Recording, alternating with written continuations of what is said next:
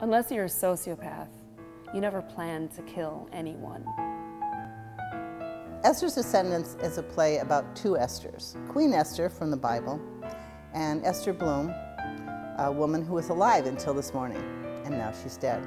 She was a psychopathic, abusive alcoholic with dementia, and she left behind a junk heap of a house and land that is mostly swamp. It's about the ghosts that we carry with ourselves and the hauntings that we have within ourselves. That's really deep. My character is Josh Siegel, police detective.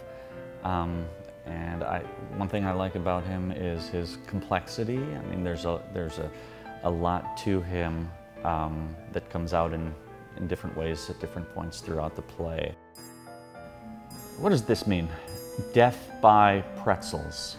It's a black comedy, and I think black comedies are particularly fun because they have the ability to make fun of social issues and take human suffering and put it in a place that you can laugh at it. It's also about sex and betrayal, you know, all the good stuff.